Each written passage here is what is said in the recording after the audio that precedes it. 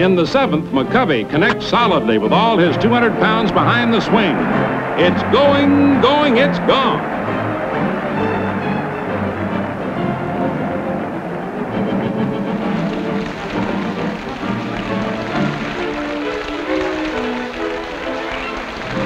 The Giants lead 2-0. Career home run for Willie McCovey, earning him this week's Gillette Special. McCovey is only the 12th man in history to hit 500, and no other player is likely to reach that milestone for at least 7 years. Congratulations, Willie. And that's it for this week. Hope to see you next week, folks, on This Week in Baseball. Might be my last.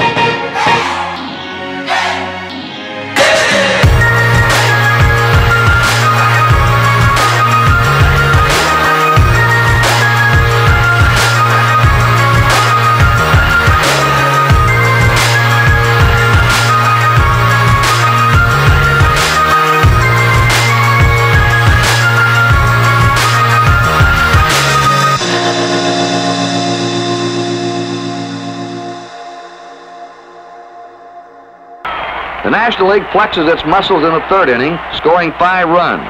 The big blow is Willie McCovey's home run with Hank Aaron on. The National League way out in front.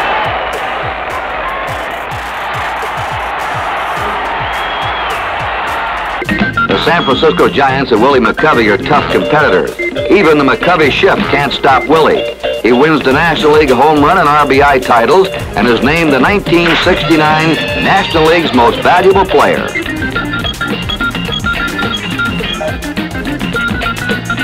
Didn't disappoint them. Willie McCovey is a veteran of such clashes, more so than any player on either team. He started the festivities with this towering home run that whipped the Frisco fans into a frenzy and staked the Giants to a 2-run lead in the first. They added 2 more runs on RBI singles by Jack Clark and Mark Hill, and a packed Candlestick Park cheered like it was World Series time.